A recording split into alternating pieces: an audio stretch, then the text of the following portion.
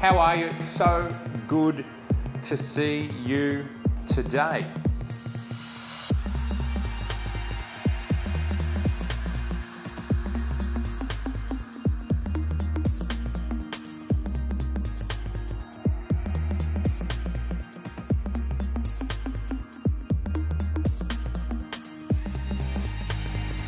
There's been a lot of talk, there's been a lot of angst. I feel like there's a lot of pent-up energy, and I'm not sure why. What we're talking today about is 1.2 lenses, 1.4 lenses, and 1.8 lenses. Now, as those numbers would suggest, for those who are uninitiated, there's not very much difference between the three. And for those who are initiated, there's not very much difference between the three. The difference between these lenses is minor from a light collecting point of view and also from a depth of field point of view. Now, depth of field is what we're talking about right here, and that is the fact that the background that you can see right here behind me is out of focus. We are shooting on the 85mm Z 1.8. That's out of focus. If we were on a 1.4 or a 1.2, it would be a little more out of focus. But also, the potential for me falling out of focus would be larger as well. So there's a lot of issues to weigh up when you are shooting with lenses at 1.4, 1.2, 1.8. There are pros and cons. The main reason for me creating this video, both Nikon and Canon have brought new camera systems to the market in the last 18 months. This is their mirrorless systems. Both of these companies have been making full frame censored lenses or full frame sized lenses for, let's say, roughly 50 years. One slightly longer, one slightly less. These guys, these companies, they know how to make full frame lenses. So when they had the opportunity to rebuild their mounts from scratch, and that's in the case of the Canon RF mount, and in the case of the Nikon Z mount, they were able to apply everything they knew about their old DSLR mounts and SLR mounts, throw it out the window, and they were able to start again from scratch. What both of those companies came up with 18 months ago, of course, Sony has done something similar, but Sony did it almost 10 years ago. So I'm just putting Sony in a slightly different space. I'm not putting it in a different space to say it is better or worse. They simply started this process significantly earlier than when Canon and Nikon did. So Canon and Nikon, coming so late to this space, have created mounts with a very large aperture, as in the size of the hole, with a very short distance between the mount and the sensor. Now, what this has done has allowed for a complete change in the way they can choose to design lenses. Now, just to stop on that for a moment, we can see, I think we can see, that some of their lens design with their new mirrorless mounts perhaps maybe is no different from their original 35mm designs. They've just put a spacer in. I think that is perhaps happening. It's really hard to say. But certainly with some of their lenses, they are doing things they have never done before. For example, Canon has given us a 28 to 70 zoom that is 2.0 instead of 2.8 on the f-stop. That is a significant advancement. That is a significant change. In the case of Nikon, they have given us the Noct, which is, you know, some people will not agree that it's as amazing as I would say it is. That is showing us another advantage of what these mounts can create. So with this new engineering, we are seeing new types of lenses, new opportunities. I don't think either manufacturer has really shown us the full length and breadth of what can come from this. I think we're only just starting to scratch the surface. Canon have given us some amazing 1.2 lenses. We have the 50, we have the 85. These are out. You can buy them today. Fantastic, and this is showing what the R cameras can do.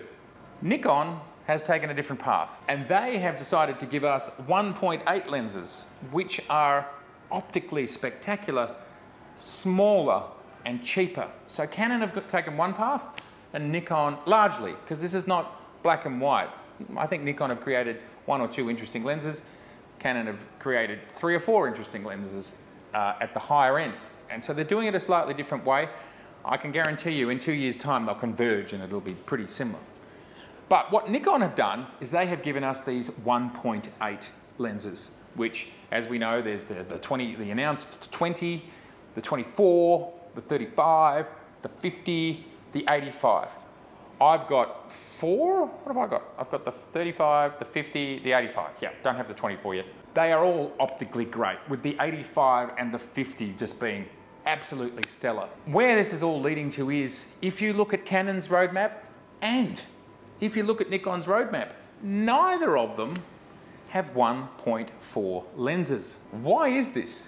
Why on either of these roadmaps can we not see a 1.4 lens anywhere? Logic would suggest that there is no need now for them to make 1.4 lenses.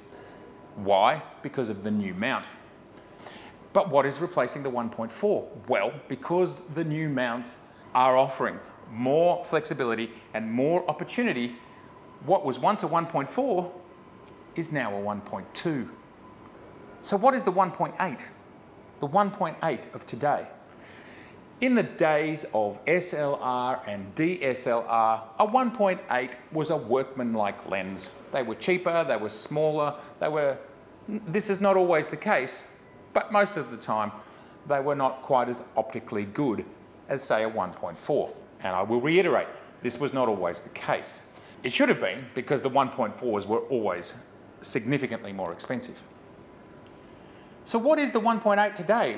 What's it become? Because I absolutely can say to you that the 1.8s that I have used in the Z system, of which I've now used 3 of them for extended periods of time for both videography and photography, I can absolutely swear by these lenses in a professional space.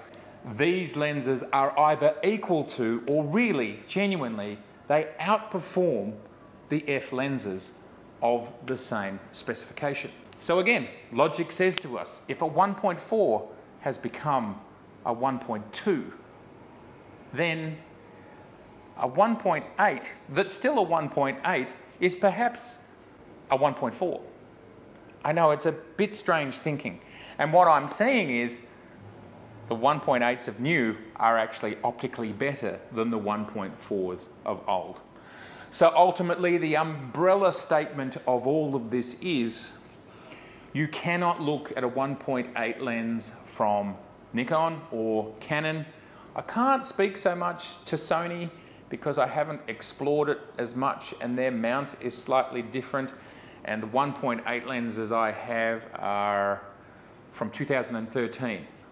But a comparison is coming up very soon on that. I just want to be a bit more precise about that. These 1.8 lenses, they're absolutely better.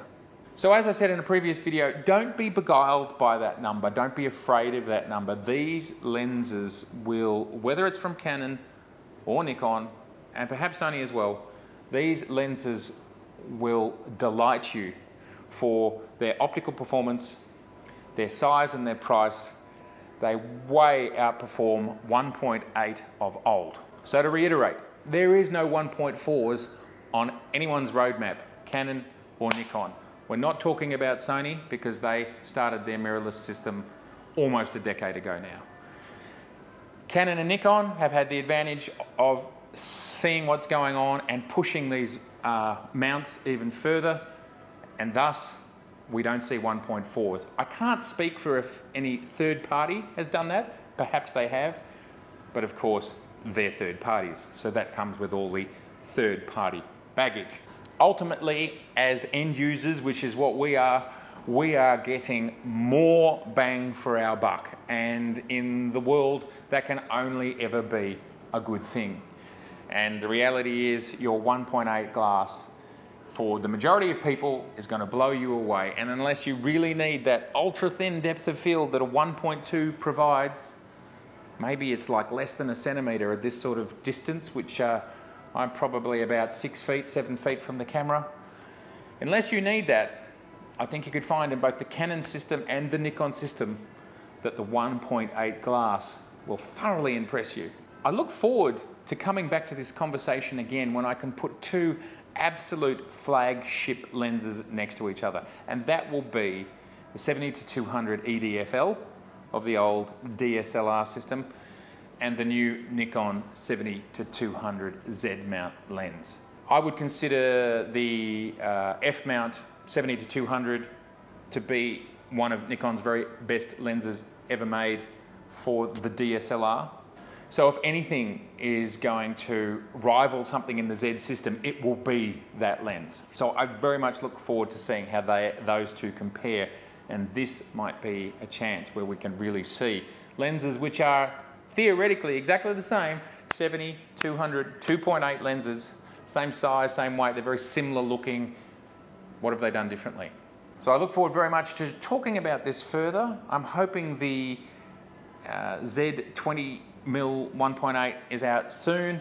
Obviously the world has slowed down a little bit of late, and there's perhaps every chance that that lens is running a little bit late. To the best of my understanding, it's supposed to be out in the next week or so. So we can further explore 1.8 lenses and how freaking awesome they are.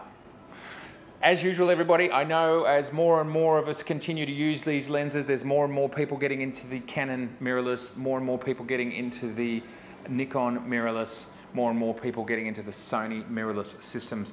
I'd love to know how you're finding, if you're using in any of those systems the 1.8 glass, and if you have 1.8 glass versus 1.2 or 1.4 glass, are you seeing any difference?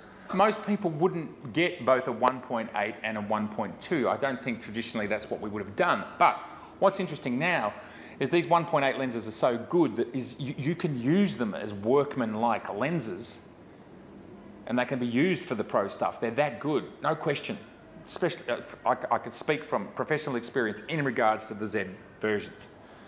So then the 1.2s become these kind of high-end, really high-quality lenses. So what does this mean? I think there's a paradigm there where you could kind of have both, which is probably music to the manufacturer's ears. And ultimately, could these lenses, as I have said in the past, like with the Noct, watch this video here, they could be aimed basically to be cine glass, cine quality, cine level. Interesting stuff for us to talk about in the comments below. As usual, I would love to hear from you and you. If you like what you hear, please subscribe so we can see each other again. Please like, please share, makes us all smarter. If you'd like to see over 150 videos, please click down here. I'll see you soon. So soon.